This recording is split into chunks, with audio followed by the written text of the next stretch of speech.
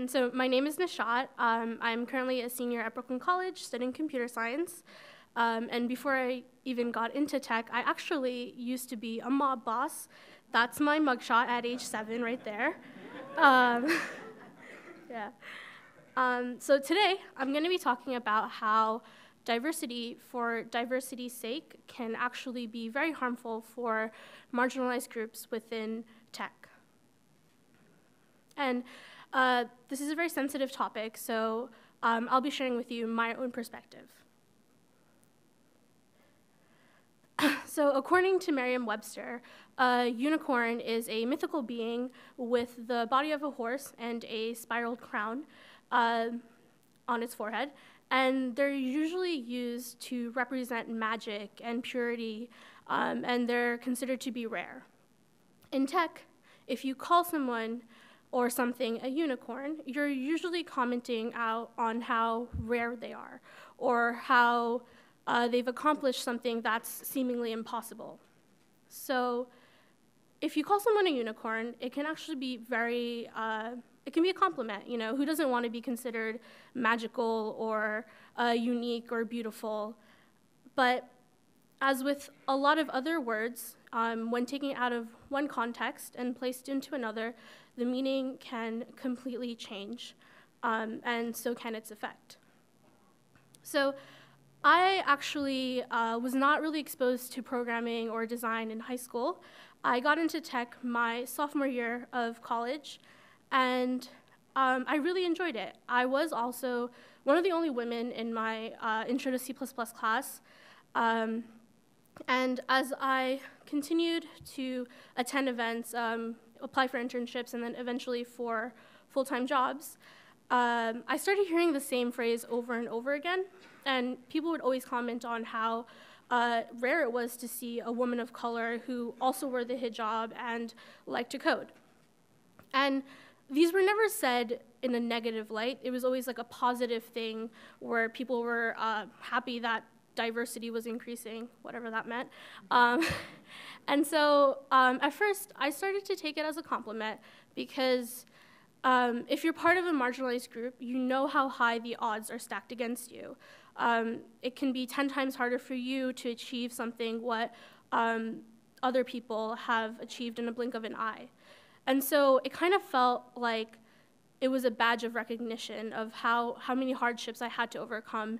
And when the first recruiter called me a unicorn, or when they called me unique, it felt pretty good. It felt like I was finally getting somewhere. But as I continued to go on in my courses and in the field, it started to feel like a ball and chain around my neck, because when you are it started to feel like a ball and chain around my neck, because when you are in a room and you're the only one who looks like you, or you're the only one of your gender, your educational background, or your culture background, there's a heavy weight of isolation that comes with having to represent your entire group of people, or your entire gender, or your entire culture. And that isolation can manifest itself and internalize in very heavily negative ways. So I'm sure a lot of you are familiar with the term imposter syndrome, but for those of you who are not, imposter syndrome is the feeling of feeling like a fraud, or feeling like you are not doing the best that you can, or feeling like you don't belong.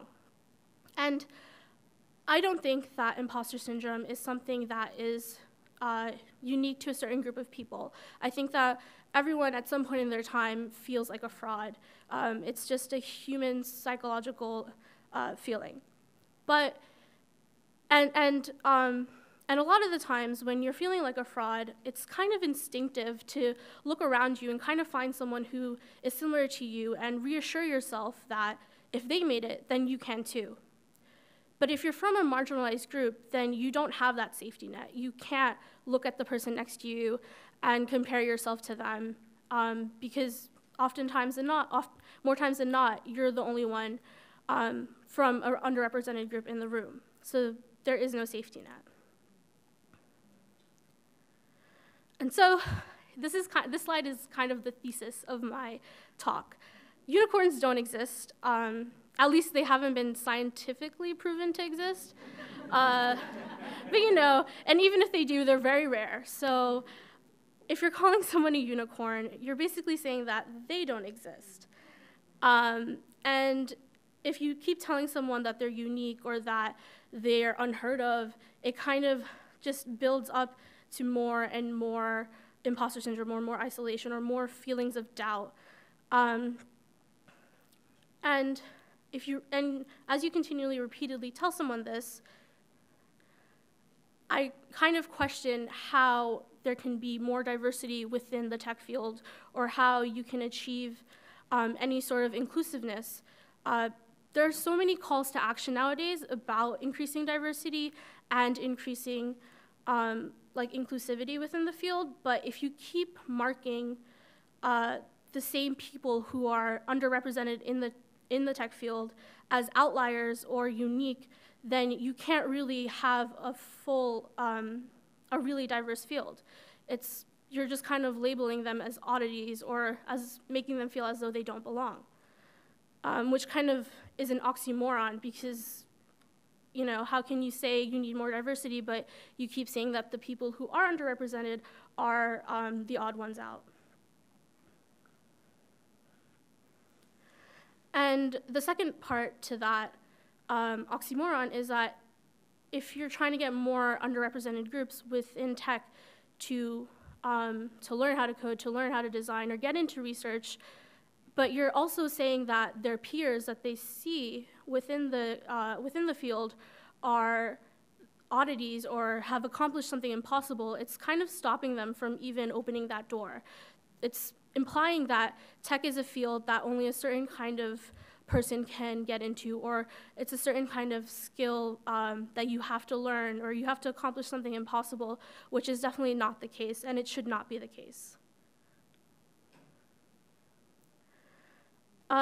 So this is a very bold statement, and that's why I have the word kinda in there.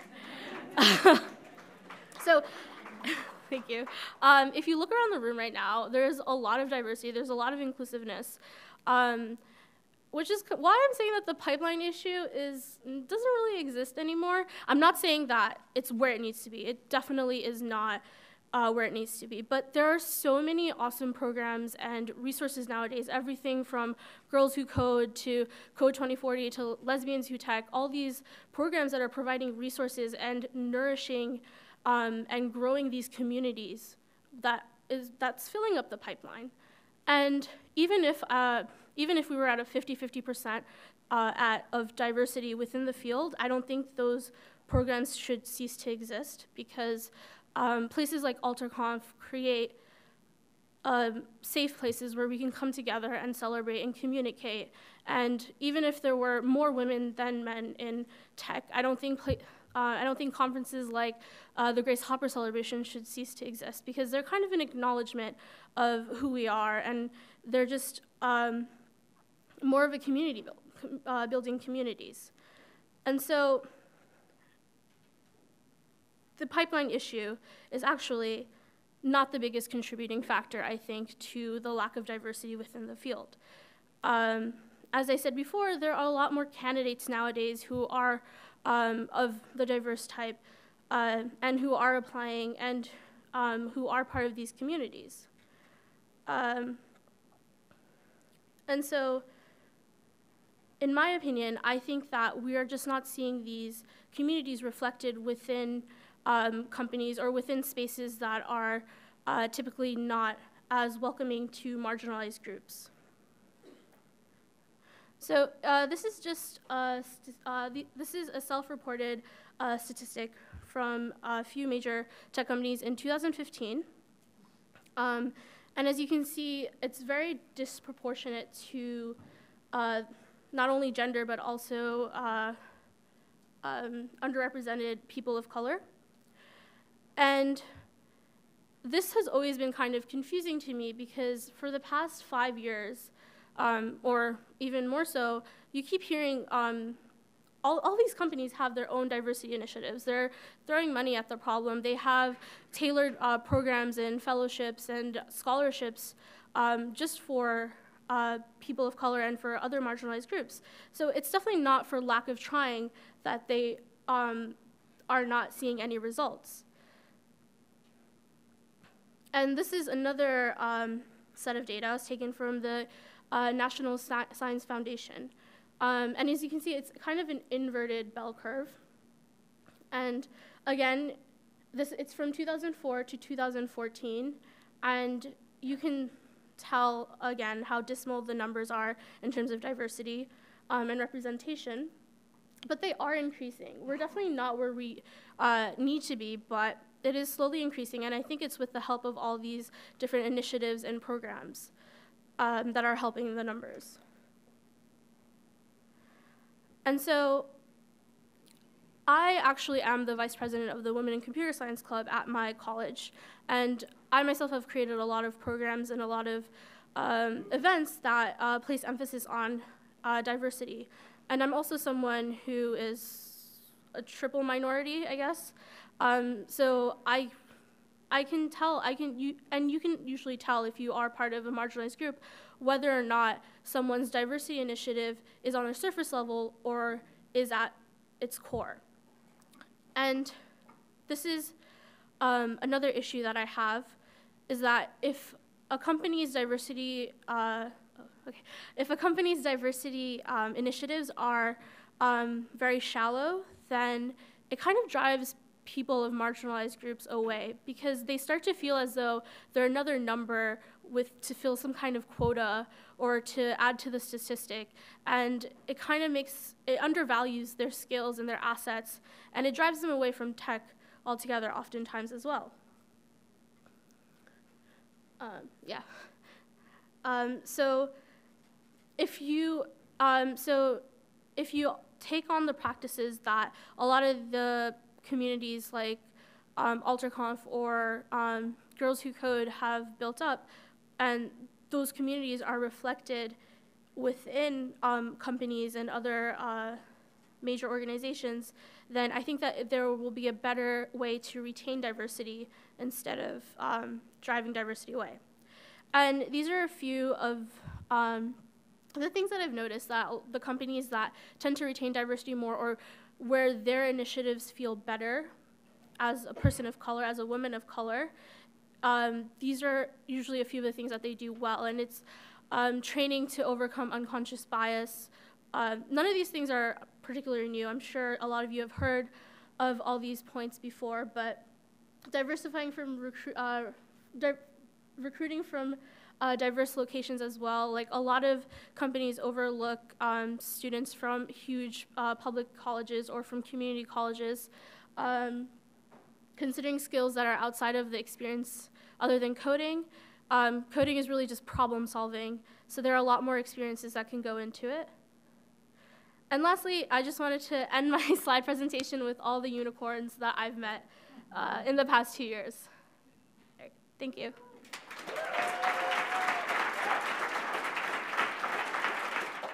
So, good morning.